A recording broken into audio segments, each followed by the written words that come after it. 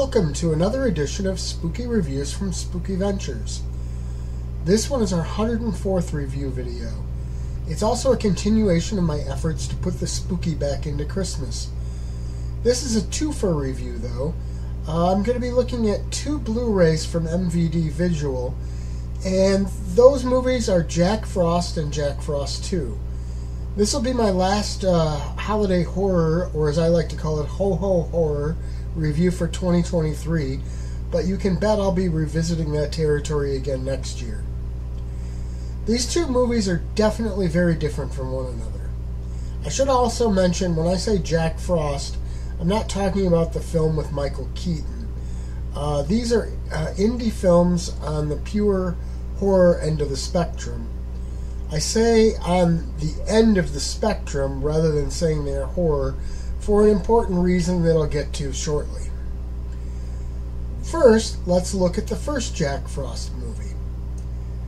The film was released in 1997, and I've seen it billed as a comedy or horror comedy. I don't know if I agree with that kind of classification.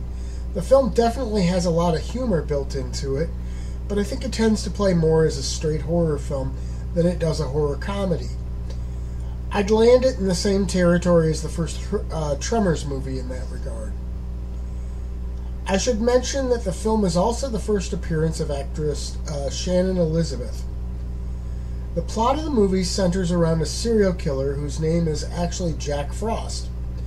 Frost is being transported to his execution when snowy conditions lead to a crash with another vehicle.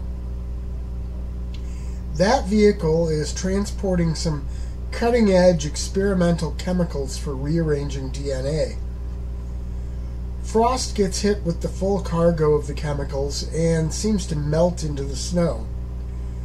However, this concoction that was all over him causes his DNA to merge with the snow, and he's resurrected as a being made of snow and ice. He has the ability to melt and refreeze at will. His new body gives him new opportunities to extend his career of killing. Conveniently, he's in the same town as the sheriff who caught him before his conviction, giving him the chance to exact revenge. The movie is low budget. It has some very silly elements at times. The effects leave a lot to be desired. Now, you could look at all those things as detriments, but honestly, I think there are charms here. There's something special about B-movies, and this definitely has whatever that special thing is. Now, this is not a full serious or dark horror film, but you sort of have to know that when you know the premise. It does have some definite tension and thrills, though. It's a fun movie. Next, let's look at Jack Frost 2, Revenge of the Mutant Killer Snowman. The movie came out 3 years after the first film, but it's supposed to take place just a year later. The tone is very different. Instead of a horror film with some comedy, this one is a full-on comedy movie that happens to also be a horror film.